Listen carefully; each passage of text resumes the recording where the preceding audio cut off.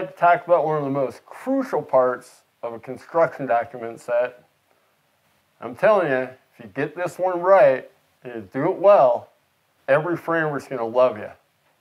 My name is William O. Hicks, licensed architect in Litchfield, Minnesota, and today, good architecture means proper dimensioning of a floor plan.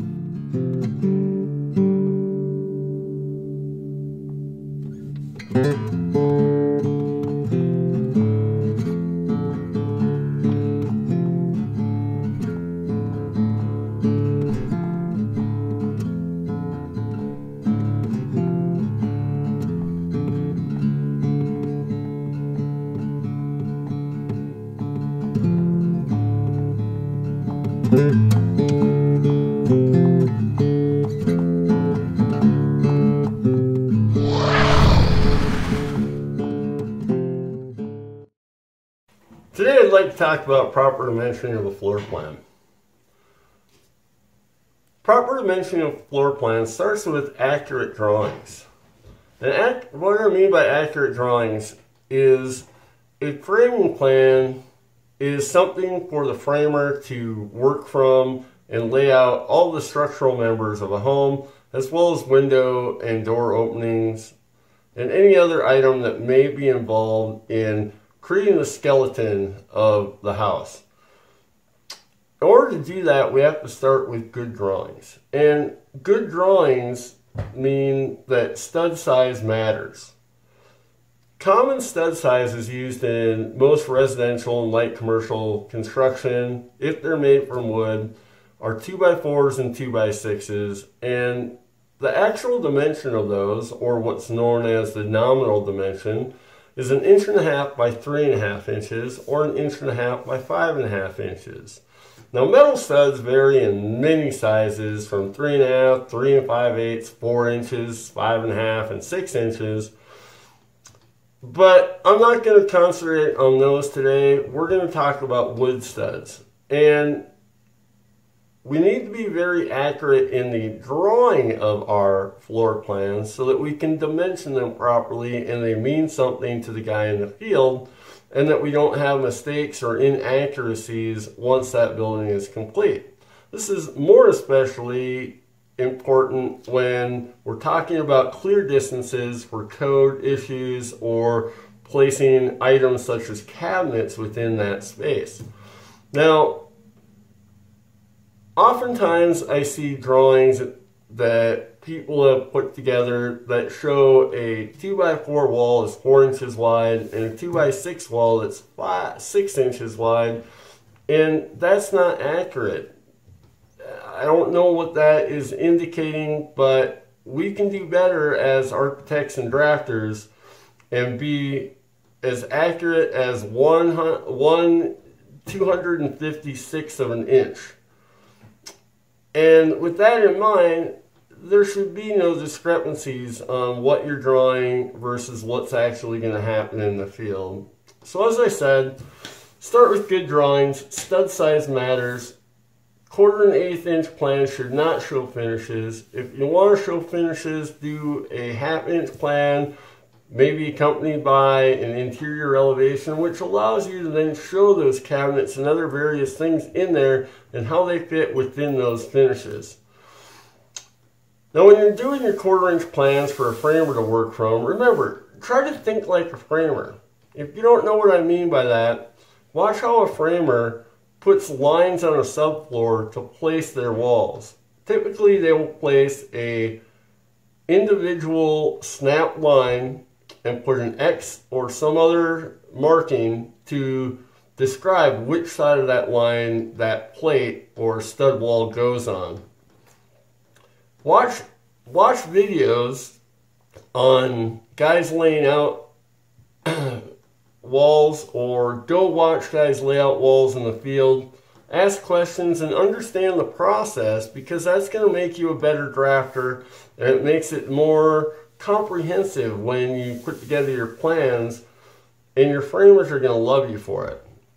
So going back to inaccurate stud sizes, whenever you draw a wall that's 2 inches or 4 inches or 6 inches wide, whether it be a footing wall, a 2x4 or 2x6 wall, you're not accurately showing what that is. And to compound that, if you center line dimension that, you're causing your framer in the field to do math before he goes out and starts snapping those lines on the floor. Now, every good framer will research and study a set of plans, but half of 3.5 inches is 1 3/4 of an inch, and I don't want my guys in the field having to add 1 3/4 to every dimension I give them, or subtracting it and causing potential errors in the field. So I always like to dimension to one side of the wall or the other, and that gets even more compounded when you have walls that may have 5/8 gyp instead of 1/2 inch, or some other finish such as paneling or some kind of wainscot. None of those things should matter when the framer is just putting plates and studs up on that subfloor. So you also may have double walls for sound, and even those are easy to snap to one side of each of those plates to ensure that you get 1 inch separation in this example, or whatever your intended separation is. Now, wall drawings like this that show a composition of the wall are very important, but oftentimes they will have that one sheet in front of them, and you want to make it as easy for them to put those dimensions on the subfloor and start putting those walls up. Remember, mistakes happen when framers have to do math. We don't want guys to have to do math. That's our job. We can do it on the computer very quickly and easily. So I want to start out talking about how to do the exterior dimensions of a wall and make it simple and fast and do it quickly. Most CAD programs have a continuing dimensioning ability, and they create what I call strings of dimensions. So when we're doing exterior walls, I like to start with all the items that touch the exterior wall. Now that includes windows, doors. If we had columns in here that are in an exterior wall that I have to note where they are, I would show those as well. But as you can see with this lower line of dimensions, I started at this exterior wall corner and then went to the center line of that window. I center line windows because if the homeowner or the contractor or the budget dictates that we switch that window out for something else, I like to have it center line so if that rough opening changes, that location isn't determined based on the rough opening, which may be inaccurate if they decide to go with a different brand or model of window. So I would go to the center line of that window, corner, center line of that window, center line of that door. Now, getting to that first interior wall, I like to always dimension to the plan east and plan north of all walls, every time. That way it's consistent throughout your drawings, and the guys in the field always know that to the plan west and plan south of those marks on the floor is where that plate goes, and it causes less errors in the field, and that's what we're trying to do. We don't want errors. We don't want to have someone to have to pay to redo this work ever. So, plan east, center line, plan east, center line, plan east, corner of the building. Now that gives us a good idea of where all those items are across the wall. The next line that I would do would be walls that intersect that exterior wall. So we have an exterior corner wall and the next exterior corner, and we put that in, and then continuing our dimension string would be the plan east of the first wall I hit, then the next wall, next wall, next wall, and the final, the corner of the building. Now that gives us a good idea where all the walls are, and that makes it simple for the framers to come in and say, I hook my tape on this corner of the subfloor, and I can pull it over 23 feet, 10.5 inches, and that's where my line gets snapped. That's simple for the guys in the field. They don't have to do math, and it's just done. So then the next string of lines or dimensions I would do would be exterior corners of the building. If this was a multifaceted exterior, I might have 5 or 6 of those dimensions across this wall. This one's a basic house, so we have this corner to this corner. I draw that one, and I'm not worried that I'm repeating that because we're going to clean that up in a minute. And then I go all the way to the far corner, and now I've got that exterior wall with all the items in that wall and all the places where walls intersect that wall, dimensioned across that building. The next thing that I would do is the similar thing with columns. Now, your columns may be rough sawn, which is closer to the actual dimensions that you call out, or they may be nominally sized. So, for instance, a 4x4 rough sawn column is probably 3 7/8 to 4 inches by 3 7/8 to 4 inches. I draw those all as 4x4s, actual size. Now, if it was a nominal, not a rough sawn member, it would be 3.5 by 3.5, similar to what a 2x4 is, and 2x6 nominal dimensioning.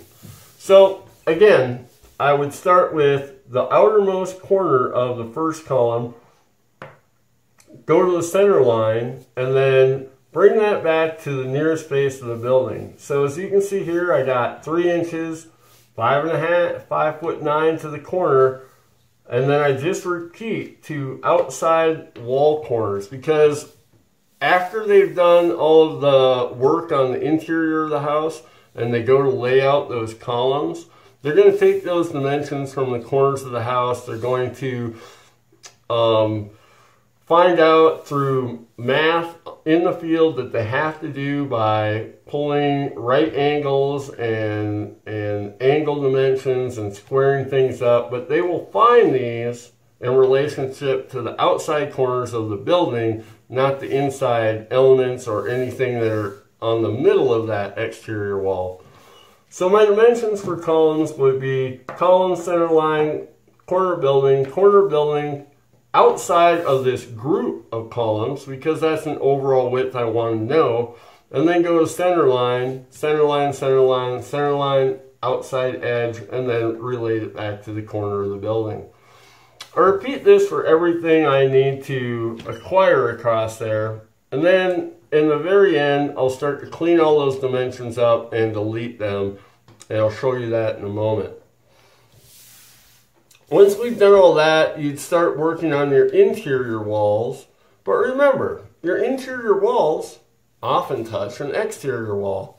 So I wouldn't necessarily need to know where this wall is because I have that dimension, or any of these walls across here.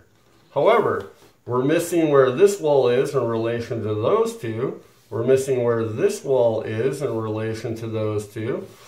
We're missing where these walls that go plan east and west in relationship to the exterior walls. So those are the few things that I will dimension on the interior of the plan. So things to keep in mind: interior wall dimensions, determine interior walls that do not touch the exterior of the building, run strings from one side to the other, because that's a control and they can add those up and make sure they're all good, and then review all the strings and delete all repeated strings. I'm going to show you what a completed plan would look like. This is that same floor plan with all the dimensions cleaned up on it. And as you can see across the top here, I've deleted all of the repeated lines that are closest to the building.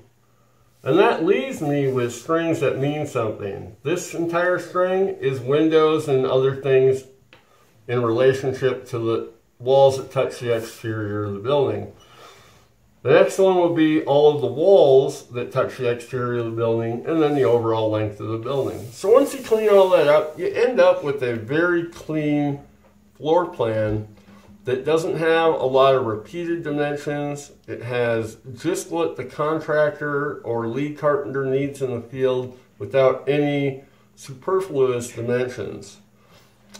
Now I've already put the interior dimensions on here as we discussed, and you can see that the only ones that I'm putting on this plan are the ones that reference to known wall placements to keep it clean, because oftentimes you're going to fill up the rest of this with notes, maybe other indications, maybe number note callouts, and you don't want your dimensions muddying up all that. You want it simple for the contractor to find where those dimensions are and not have more than one location for each of those dimensions.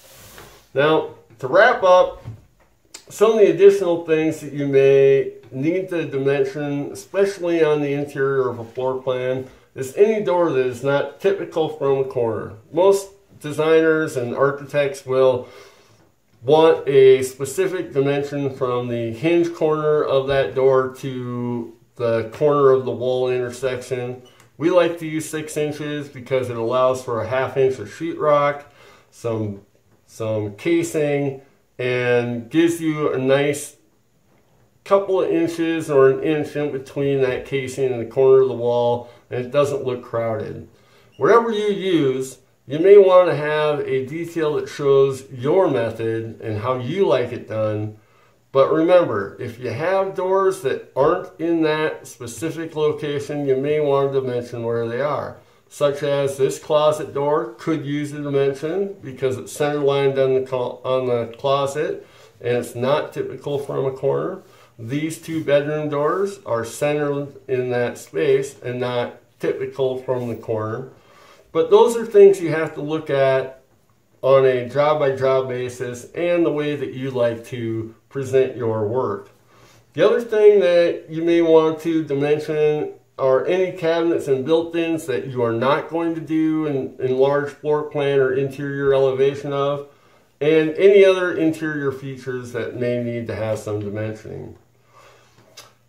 The other thing that I'll talk about in a future video is foundations versus slab plans, because plumbing goes in at a different time than the concrete's poured, but we're going to talk about that in another video. So remember, if you do proper dimensioning of a floor plan, the guys in the field don't have to do math, there's fewer mistakes, and your framers are going to love you. And that's good architecture.